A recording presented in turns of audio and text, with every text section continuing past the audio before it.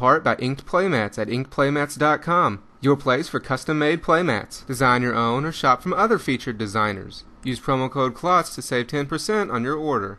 Inked Playmats, your game, your style. To do on their website, and come join us for a fun, friendly F&M environment.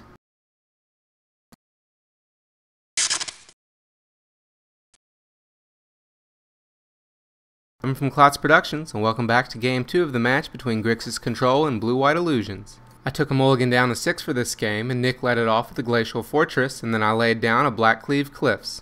Nick then played a Ponder and rearranged the cards on the top of his library. He then laid down an island and used it to cast a Phantasmal Bear, however I killed the bear before the end of the turn with a Geistflame. I laid down an island of my own, and then Nick played a Delver of Secrets. He followed it up by attempting to cast a second bear, however I countered it with a Mana Leak. Then laid down a Sulfur Falls and used a Doomblade to kill the Delver. Nick then played another Ponder and rearranged the cards. He laid down a Glacial Fortress before passing his turn, and then I played a Drowned Catacomb and passed it back. He then resolved a Geist of Saint Traft, and then on my turn I laid down a Swamp and killed the Geist with a Slagstorm. Nick then played a second Delver of Secrets.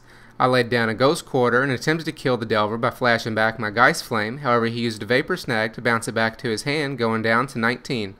Then replayed the Delver, however I was able to kill it this time with a Go for the Throat. Nick decided to try his luck with the Lord of the Unreal, however I used an Inferno Titan to kill the Lord and do another damage to him, dropping him to 18. Nick played a Seachrome Coast tapped, and then during my next combat, he exiled my Titan with a Celestial Purge.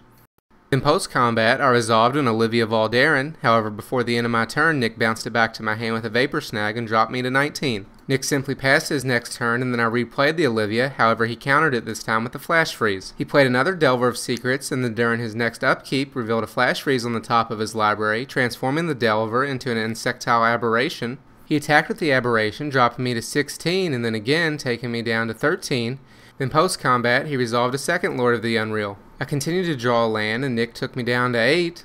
So at the end of his turn, I sacrificed one of my Ghost Quarter and destroyed an island to find another island and try to thin my library out a little bit. However, it didn't help because I still drew a mountain, and then Nick took me down to 3 on his turn. So in desperation to find an answer, I destroyed my own land again. I then started off my next turn by casting a Slagstorm, knowing that Nick had a Flashfreeze in his hand.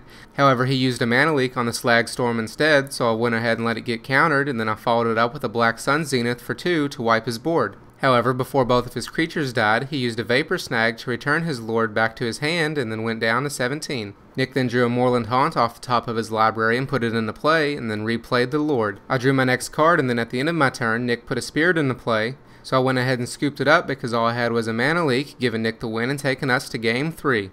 So that's it for this game. I hope you all enjoyed it. You can find the full version in the annotations at the end of the video, along with links to previous highlights gameplays. And as always, if you like this or any other video, be sure to give it a thumbs up and add it to your favorites, then subscribe to be notified when more videos are online.